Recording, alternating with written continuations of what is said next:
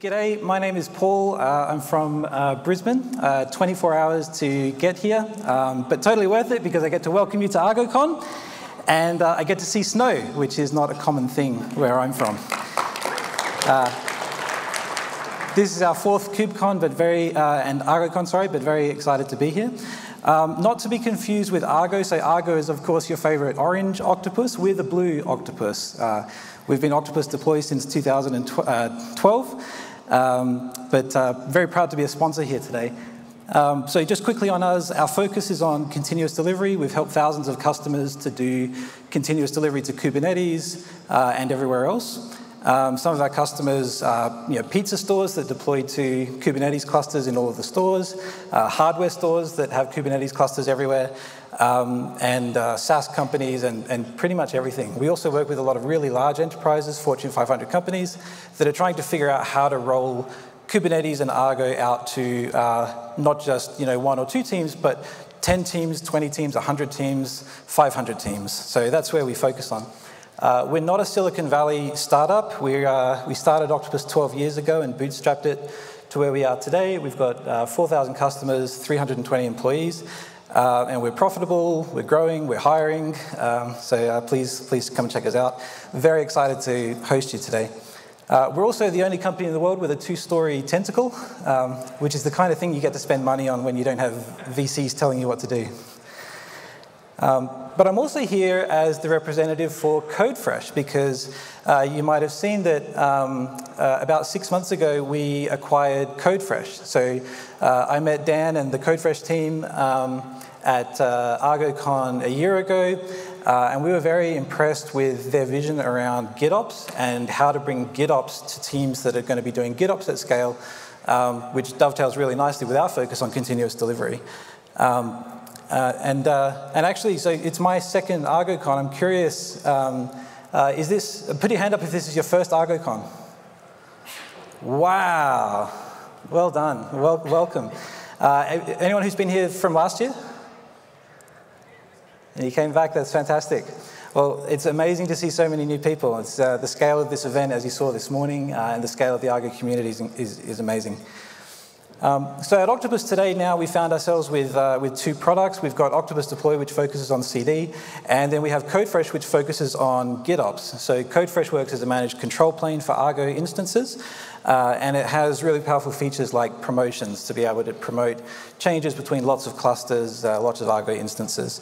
The main problem space we focus on is you're adopting Argo, you're adopting GitOps, but you're trying to work out how to bring it to that 10th team, to that 100th team, large applications. That's where we focus.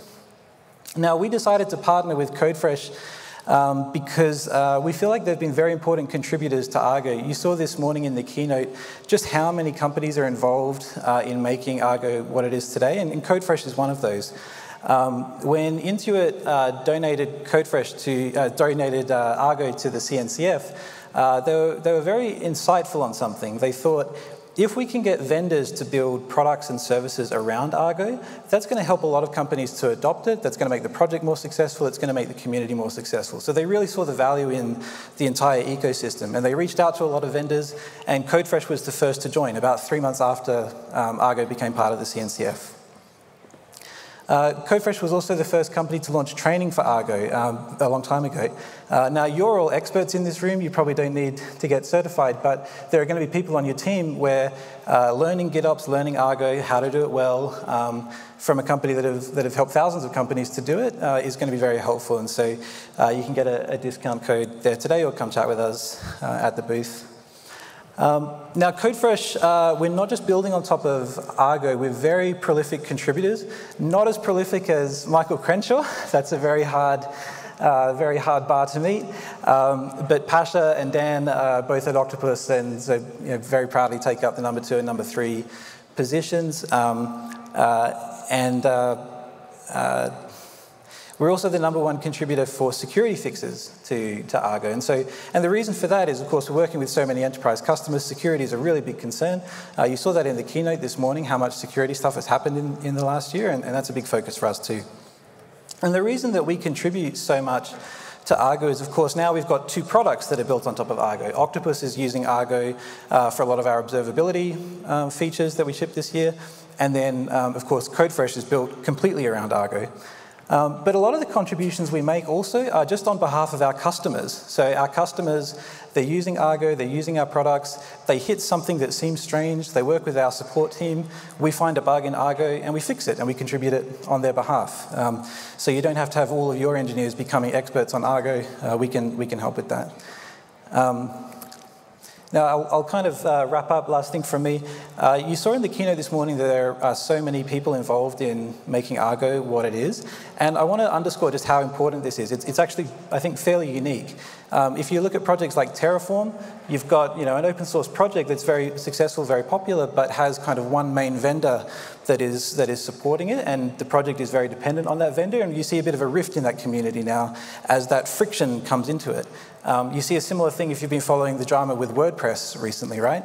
But this isn't a dynamic that Argo has because there's so many vendors contributing to it, so many companies contributing, and so many just people contributing to it that we don't have that same kind of friction. So it's one of the purest examples of open source, and that's what makes it, I think, so successful and very much a safe bet if you're figuring out how to do GitOps.